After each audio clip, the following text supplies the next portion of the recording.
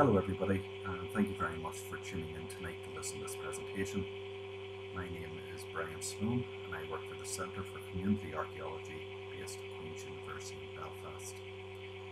And we're here tonight to talk briefly, I want to say briefly over the next half hour or so, about excavations that were carried out at a place called Fanning's Fort that's located in Cornahove townland, County Armagh. Now, Cornahove is a small townland, and it lies to the west of Crossmaglen and northwest of Gullion in South Armagh. The project took place in 2016 and was carried out by ourselves at Queen's. We were called the Centre for Archaeological Fieldwork at that time. In association with the Ring of Gullion Landscape Partnership, we also funded the investigation, and we're thankful to them for facilitating, but also to the landowners, the McShane family, for putting up with us really over the month. We were there for about 4 weeks. The project was primarily focused as what we call a community-led investigation, and by that I mean we invited members of the local community, and particularly primary school children, along to give us a hand investigating the site, and the kids especially tried their hand at excavating, and they were taught about how to identify artifacts and how to identify archaeology and archaeological features and so on and so forth. And we do that to try and give a local community an ownership of a monument in their local environment. So what is Fanning's Fort? Well, Fanning's Fort is a type of monument that we call a rath or a ring fort, and these are a very common feature in the landscape. As I say, these are a very common feature in the Irish landscape, and they're dotted all around the place. Basically, back in the day, they date to the early medieval period, somewhere around between maybe 700 AD and 1200 AD. And basically, they were a defended farmstead. They're characterized usually by ditches and by banks and by palisades, and all this would be protecting the interior, where you might have 2, 3, 4 circular houses, but also areas for animals and metalworking and this, that and the other. And this is just a little model of what a rath might have looked like in its heyday. It's estimated that there are approximately 47,000 of these raths or ring forts known about on the island of Ireland. You can see from the map here, they are kind of widely spread all over the island, but there are distinct clusters, particularly in Munster, in Connacht and in Ulster. This number of 47,000 is likely to be an underestimation. These sites are constantly turning up, especially in development-led archaeology in advance of major housing developments or route schemes, where archaeologists would go in prior to the builders to record and to excavate any archaeological features that might be adversely affected by the development.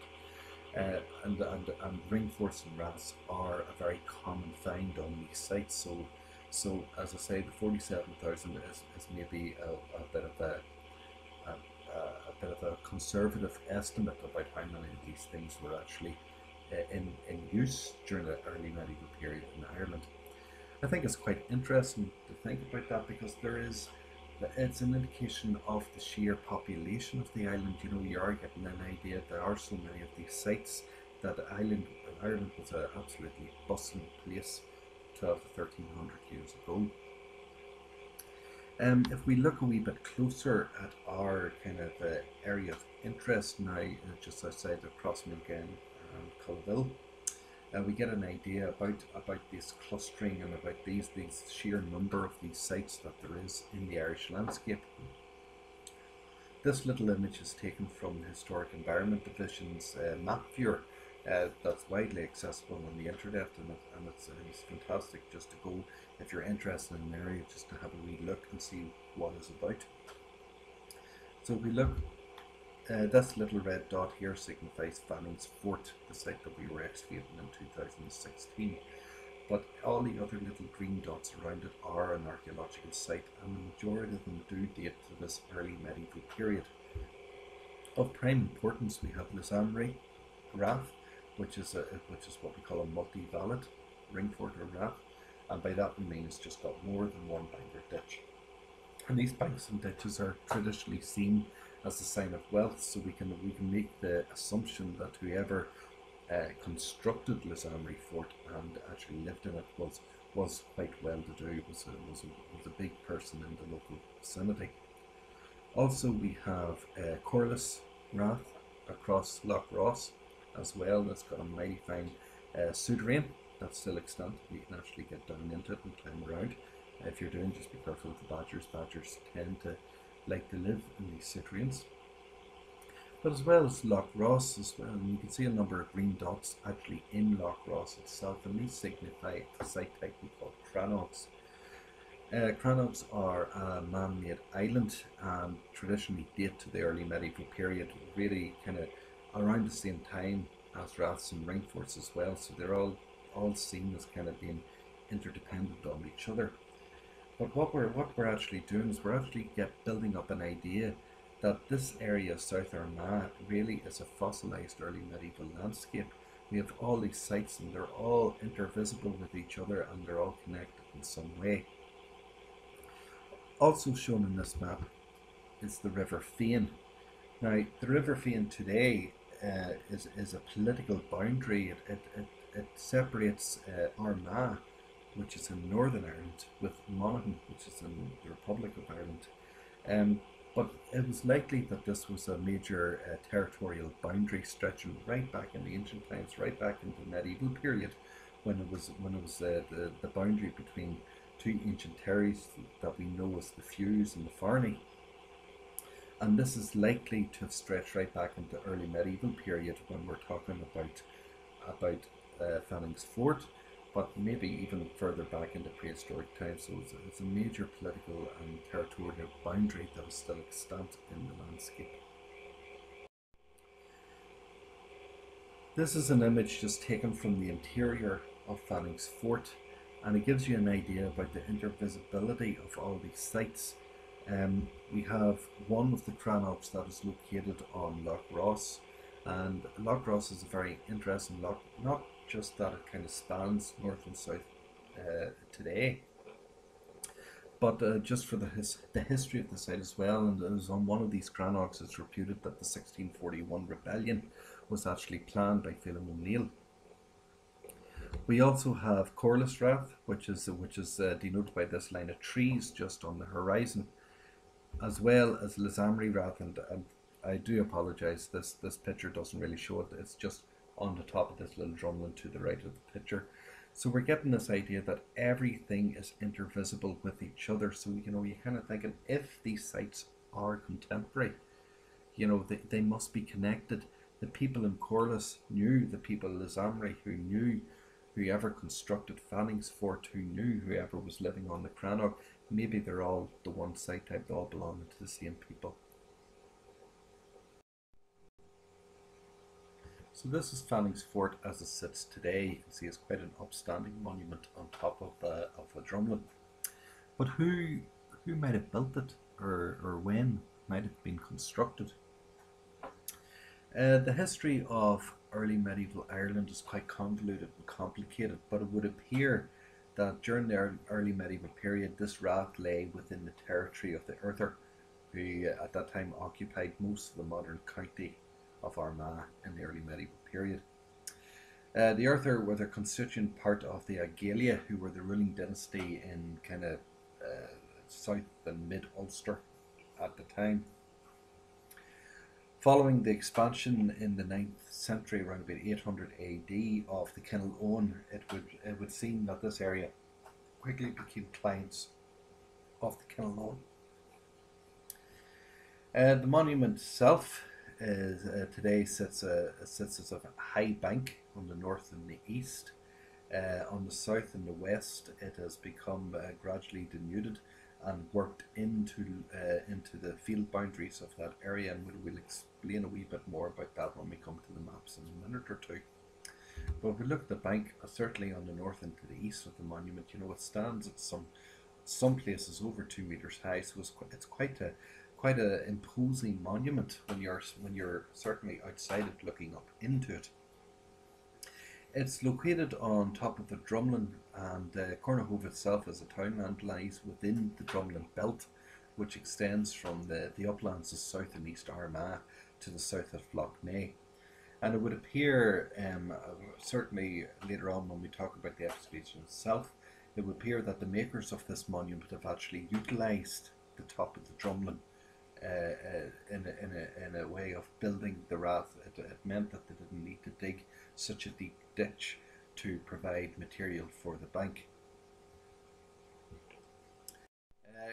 The site is depicted on all the Ordnance Survey maps. If we look at this is the earliest Ordnance Survey map dating to the 1830s, and you see Cornahove just in the bottom left hand corner. This gives you an idea of the general landscape as well, of what the map makers were actually seeing. We can see Lúnasa Fort just to the upper right. We can see Tulliard Fort just to the northern shore of Loch Ross, and we can also see the Cranachs in Loch Ross itself. But if we look closer at Fanning's Fort at Cornahove, we can see it's depicted as a circular monument. So we would make the assumption that the bank were on all the way around the monument, certainly in the 1830s. If we look at the general landscape, we can see that it's unenclosed. Fanning's Fort is just sitting out on its own, so to speak. As we move into the revision, the second edition map, the revision of the 1850s, we'll see that the landscape has become a lot more enclosed, and fields have started to be laid out. This is the point where Cornahove starts getting altered, and really just exists as a curvilinear field boundary depicted here in red.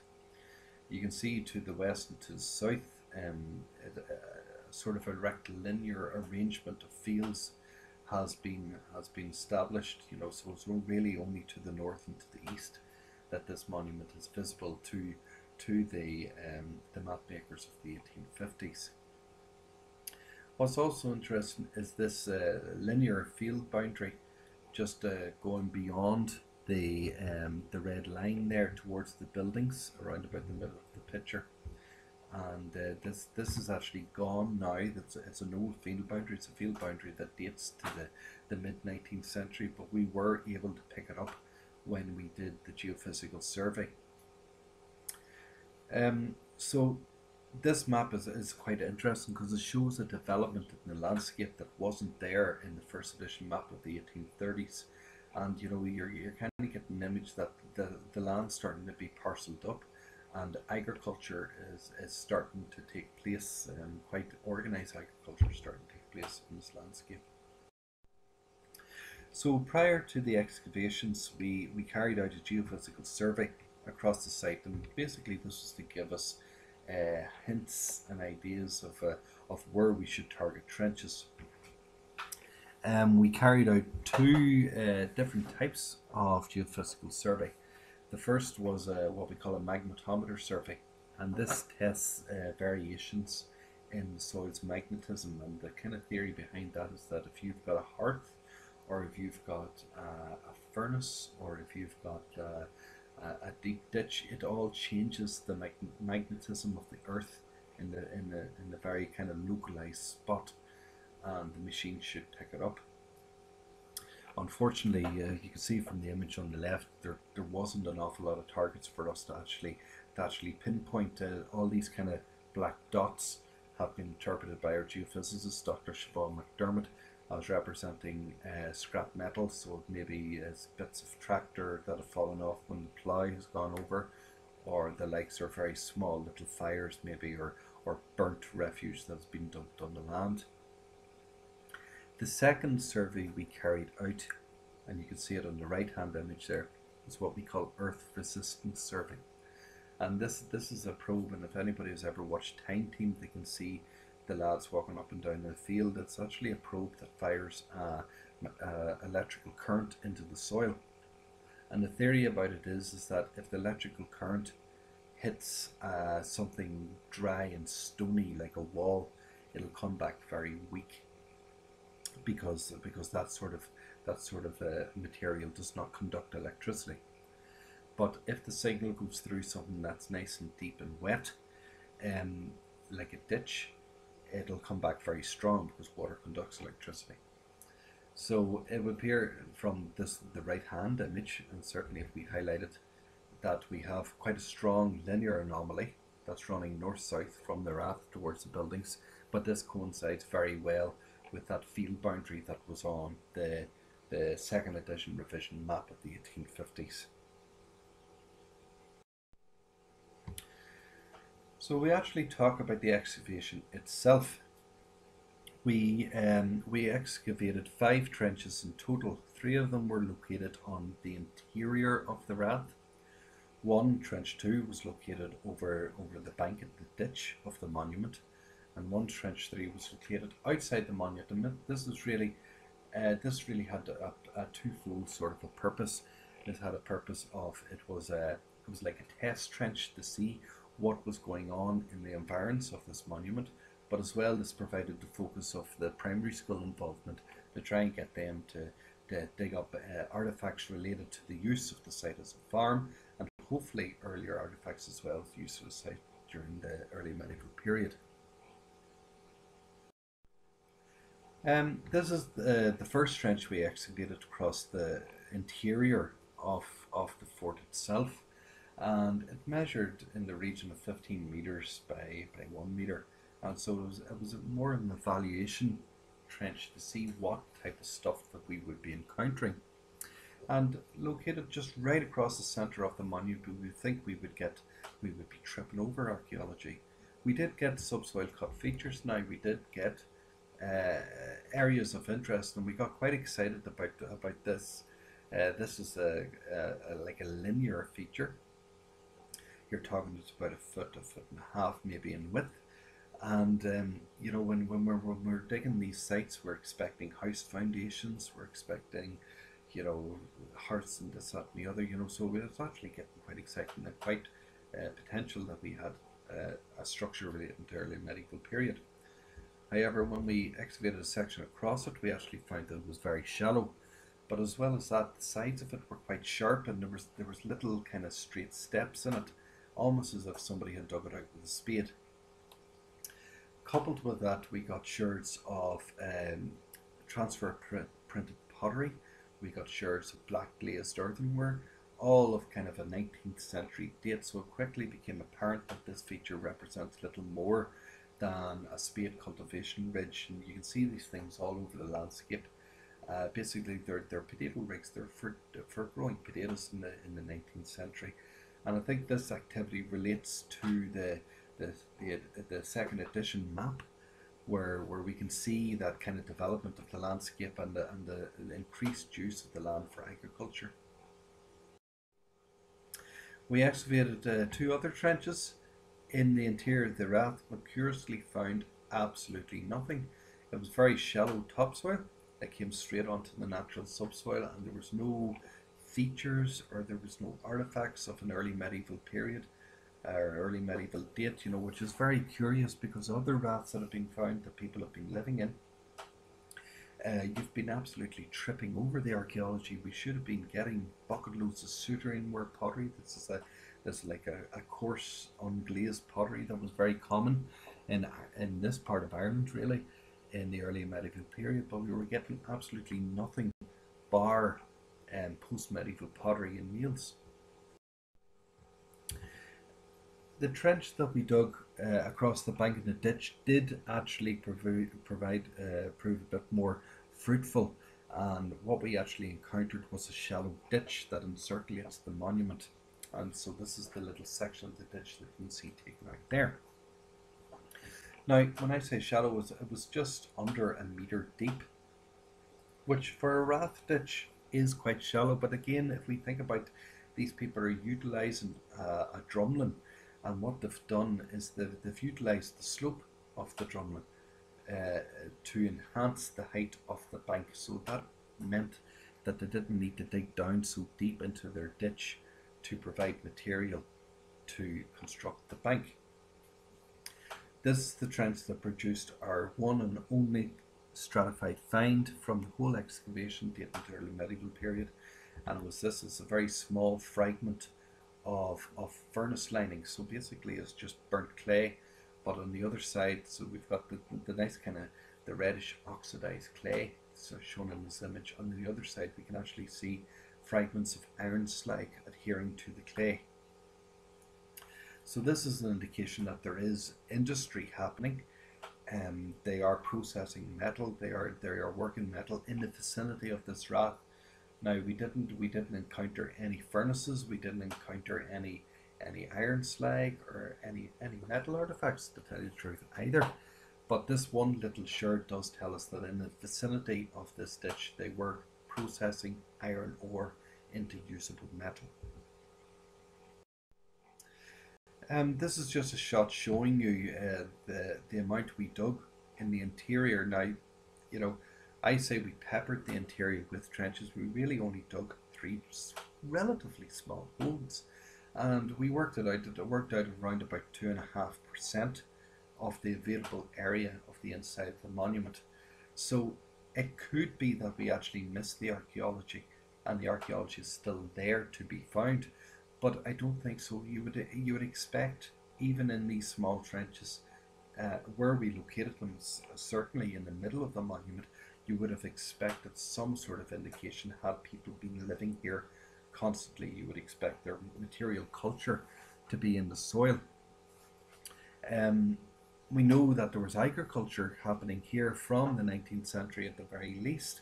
And I don't think it's fair to say that agriculture has taken away any of the archaeological deposits, because we would still be finding the material culture. It's just one of them ones where I think that the material culture wasn't there to begin with. So then we've got to think about what this monument might actually be.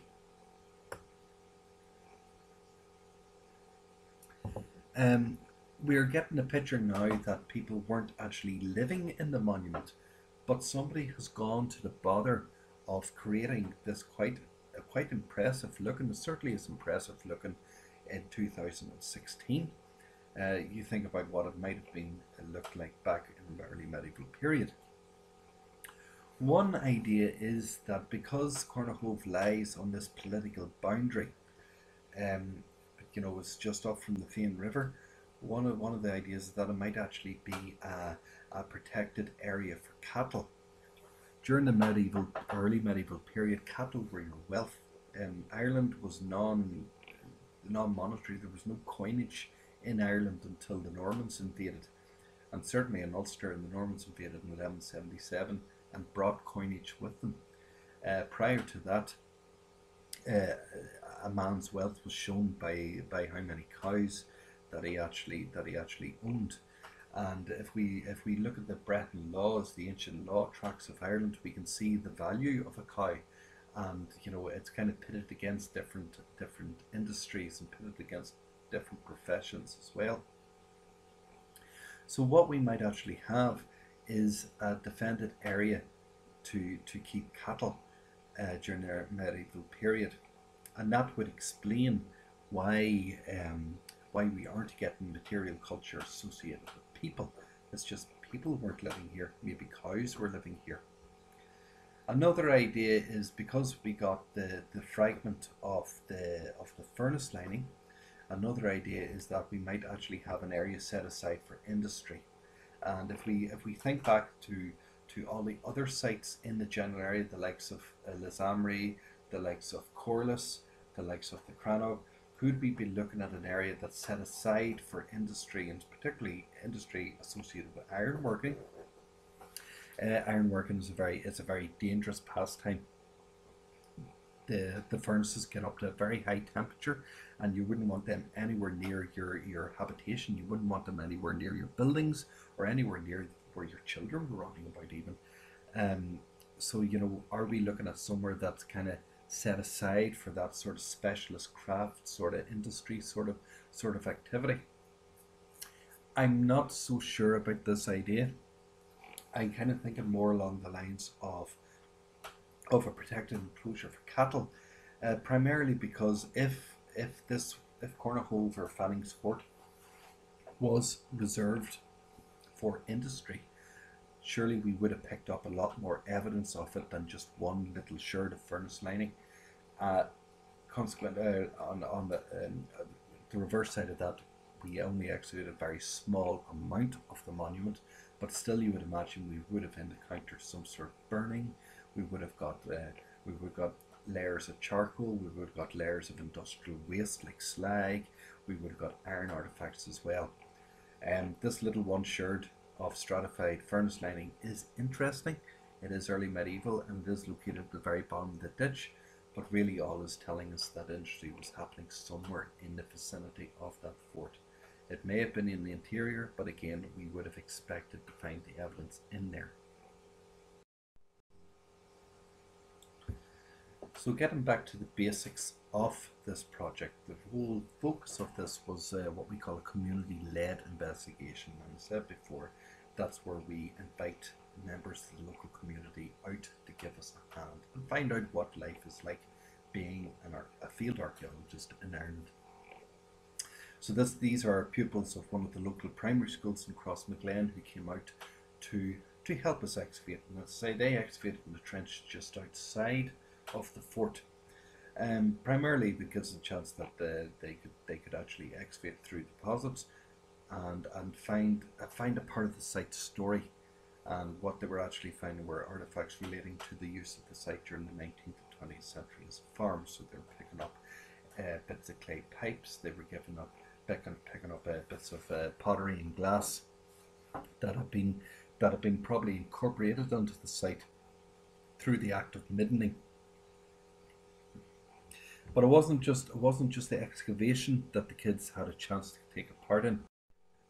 We also took groups with them and taught them how to identify artifacts and how to record different artifacts as well. And what we're trying to do is give them a sense of ownership into this monument and an ownership into archaeology, and try and teach them that that heritage doesn't belong to anybody in particular, and it belongs to everybody. It doesn't belong to archaeologists. It doesn't just belong to landowners. It belongs to everybody in the community, and it's great to see their little faces light up. You know, when they find just a weird shaped stone in the trench, you know, it's fantastic. And just to think that, you know, we might have budding archaeologists within the school group. This site was excavated in 2016. You know, so you know you're talking what, about 5 years ago. So an awful lot of these pupils will be kind of GCSE age now, you know, and hopefully they'll remember the dig in Cornahove and start, maybe, you know, if they're interested in history, start making choices that will actually eventually lead them on to studying archaeology and becoming an archaeologist. I just included this image because obviously it was the excavation crew that carried out all this work and engaged with the public, and we just thought it was great that we had all these signs leading in the roads around Cornahove as well, and just wondered if some of them signs might actually still be up there, and I'd love one for my collection. But a big shout out to this young lad. This is the youngest of the McShane family. The McShanes are the current landowners of Cornahove, of Fanning's Fort, and this young lad was fantastic. He showed great enthusiasm and he came up every single day. You know, the weather was very nice when we were up there. It was May, it was lovely, kind of hot, and he always brought us ice lollies, which was very much appreciated by myself and by the whole excavation crew. And when we were leaving, we decided to present him with his own archaeological trowel, and you know, he's probably around about 10, 11 years of age back then, you know, so he's probably what, 15, 16, and hopefully young McShane will be visiting Queen's University Belfast soon and studying as an archaeologist. He'll make a fantastic archaeologist. I'd just like to take this opportunity to say thank you to a number of people who made the project a success. Darren Rice and all the folks at the Ring of Gullion Landscape Partnership Scheme, they organised absolutely everything and facilitated the investigation.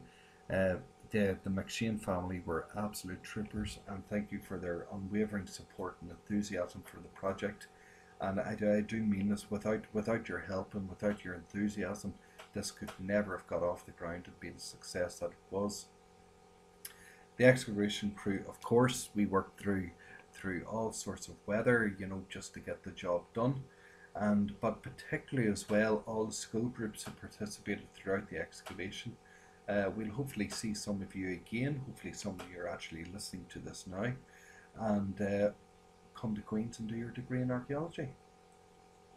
Thank you very much for listening to me tonight.